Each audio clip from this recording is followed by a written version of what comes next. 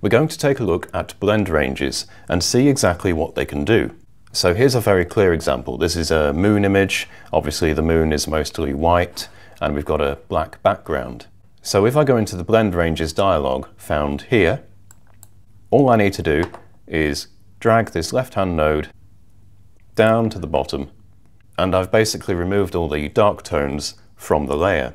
Now the great thing about the blend options is you're not limited to 2 node points. You can click, drag to create more of them, but also you can uncheck linear and you can have a logarithmic curve instead. So you can really fine-tune your blend ranges. We've also got some pretty nasty fringing on this moon, which we can of course remove using defringing, but there is a video that will show you how to do that. So another great use for blend ranges is you're not just limited to modifying the master channel. You can alter the way individual color channels are blended.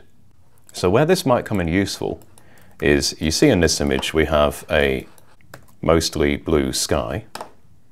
I've got here a sky image pre-prepared that I'm going to select and paste across to this image. I'll just drag it out to fit.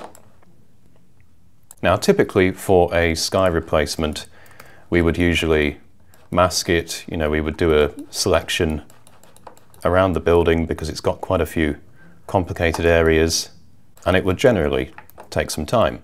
But using blend ranges there is another way. So if I turn this layer back on, go into the blend ranges dialog, this time I want to do 2 things differently. First I want to select the blue channel, then I want to be using underlying composition ranges.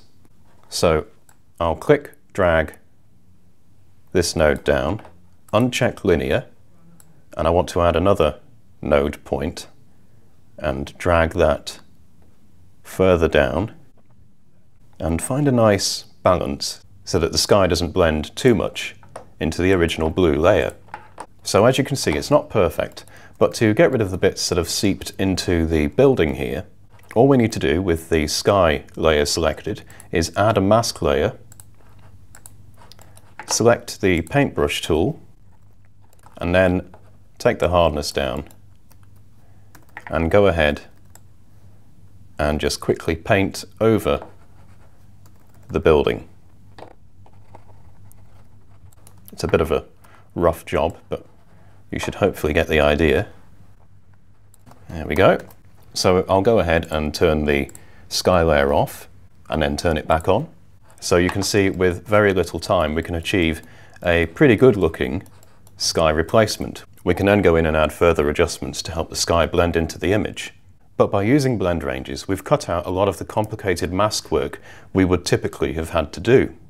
Well, that's all for this video. If you have any questions or queries, please ask on the official Affinity forums. Thank you for watching.